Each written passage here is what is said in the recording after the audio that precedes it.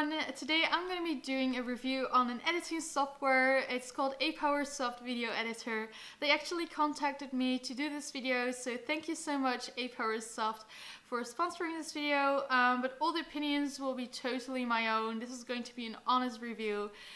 So yeah, I didn't really have any experience with this program. I've already kind of looked through it, but yeah, this is going to be my impression on this editing software. I'm going to take you guys with me, give a little tour, and tell you guys my opinion. So let's just get started. This is what the editing software looks like. I read the description and already looked kind of through it, and it seems like it's very easy to use editing software, so it's great for beginners, I would say. As you can see, I already imported my clips over here, and here you can see a preview, and this is the editing panel. So let's take a look here at the left side. As you can see, you can add a ton of different text options. There are a bunch of ones you can use. However, these are not really my style, I would say. These kind of text options, they look at kind of old-fashioned or childish, I guess. It's not really the style of text options that I would use. I would like more professional, modern-looking ones, but they are fun. So that also depends on what kind of videos you want to create. And then here you can see there are a bunch of choices for filters as well. You can add snowflakes, you can rotate your video, all kind of fun effects, and you can change the colors of your videos as well. So those are fun to experiment with and to create just fun videos, add some nice effects. You can add overlays, but these are as well in the same style as the text option, so not really my style, I guess. The only one I would probably really use are these two, so you can have the record screen, but the other ones are just not really something for the type of videos that I make. And then there are a ton of transitions options. Those look very good, and yeah, there are a ton of options as you can see, so that's great. So those are all the things over here. Now let's take a look at the editing panel. I'm going to drag my imported files to the editing panel. So as you can see, there are different layers in the editing panel. Over here is a video layer, so you can add all your clips. And then here you can add an image overlay, you can add text, and you can add audio files. So for example, music or your own sound effects which you've downloaded online. So I'm gonna start with editing some of these clips. Let's take a look over here. These are the basic editing stuff you can use. You can undo things, you can redo, and this is where you can edit a specific clip, so you can change the speed of the video. So you can add slow motion, or you can accelerate the video. You can rotate it, mirror it. You can change the contrast, saturation, brightness, hue. The only thing that I'm kind of missing over here is that you can't change the temperature and its tone, so you can't really color correct the video. Of course you can change the saturation and the hue, but it's quite limited for color correction, I think. And then it's the audio. You can just change the volume, and you can fade in or fade out. So that's for the editing of the clip. So when you want to split a video in multiple clips, then you can use this button, which is for splitting, obviously, and then you can, for example, delete that part. So yeah, that's quite easy, of course, and straightforward. You can also crop your video. So let's use this clip.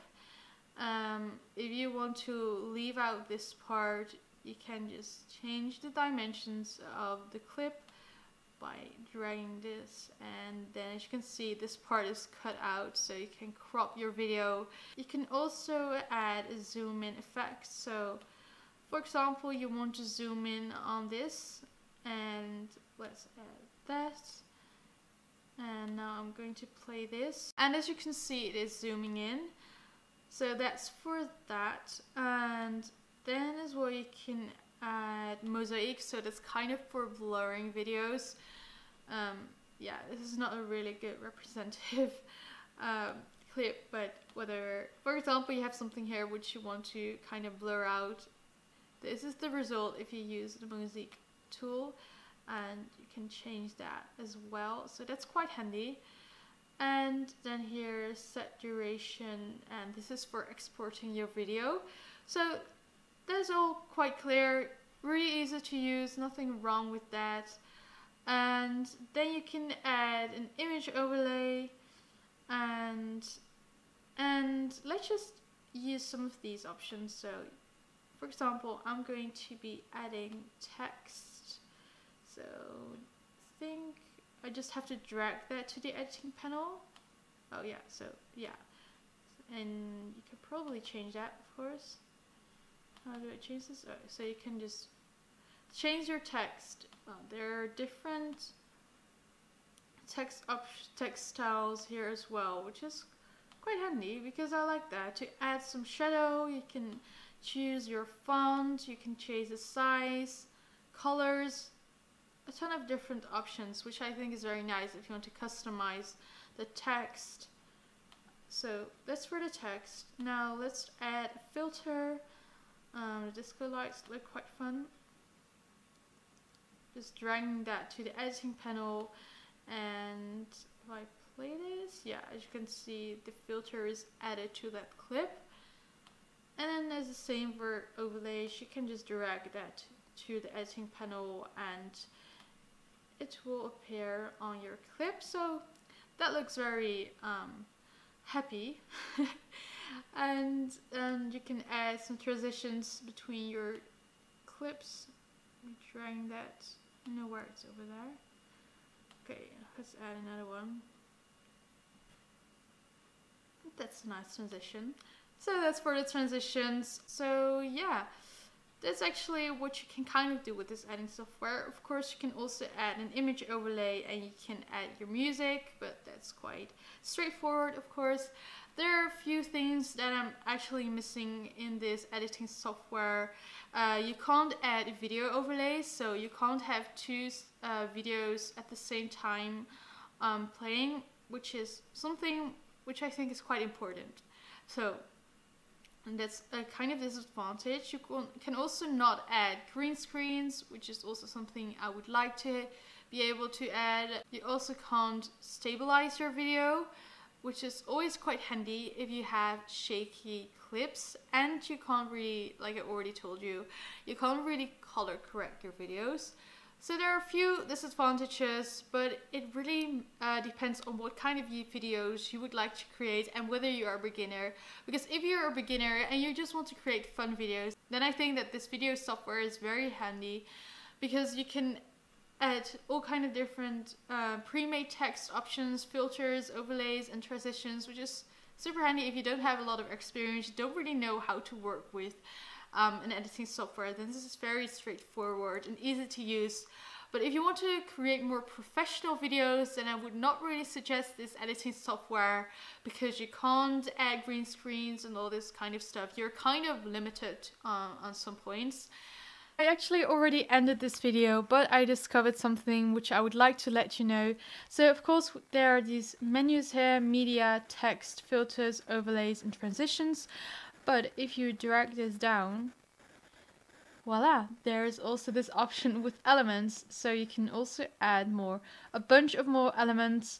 There are a lot of different ones. For example, flower rain, and you've got this fun effect on your video. A cartoon effect, and as you can see, there are a bunch of more choices as well. So I wanted to share that as well, that you can add elements to your videos besides text, filters, overlays, and transitions on your media. So yeah, that's my conclusion to this editing software. If you're interested in Apowersoft, then make sure to check out the links in the description box below. I hope you enjoyed to watch this video and you found it helpful. And to see you all next time in a new video. Bye!